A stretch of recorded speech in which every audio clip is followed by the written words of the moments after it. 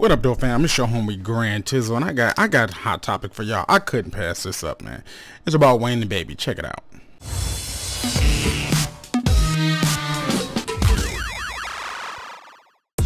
What up, though, homies and homies? This is your homeboy Dirty Greasy Bobby Brown, and I'm back with some more madness as usual. I know y'all heard about the Lil Wayne situation, Lil Wayne and Birdman. Can you believe that Lil Wayne about to sue Birdman for $8 million?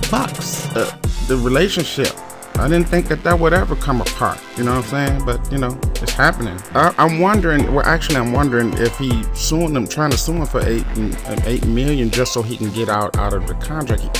He basically want to ask the court, the judge, give them permission to be released. You know, Birdman ain't about to come out that $8 million ticket. So either let Lil Wayne go or come up with the meal or whatever the case may be. I didn't really think it would come this far, but I guess it, you know. But you know, I did before all this jumped off, fam. I did notice that it was some awkwardness when Thug and Rich Homie was out, and Baby was locking fingers with Thug, and Thug was, you know, wearing the nail polish.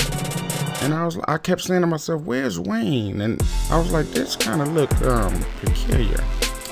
You know, Birdman is aggravated in they say basically in two ways, in a personal way and a business way. For one, Lil Wayne, how you gonna try to bail out on me, homeboy? Know what I mean, playboy? How you gonna try to bail out on me with the contract? And I want to put you out when I'm ready to put you out. There's some things I'm trying to get together. And second of all, why you putting our business out on the streets on blast? I guess. And Lil Wayne, you know, he's a big head. I said Big Bird. Birdman is a big head, so you got the two big heads, big willies beefing with each other. You know what I'm saying? Well, not beefing, but you know, bumping heads. But when you talking about millions, yo. You're gonna definitely want some heads. I just wanted to, you know, post this information and let y'all know, keep y'all up on what's going on.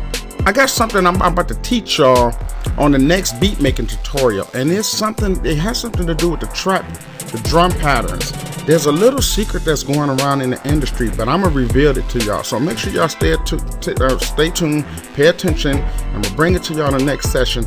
It got something to do with them hi-hats and them drums. I'm gonna show y'all something that's gonna blow y'all mind. All right. So thank you for listening. Make sure you share, subscribe. It's your homie Grand Tizzle. I'm out. See you in a minute. See you when I spin it. Peace.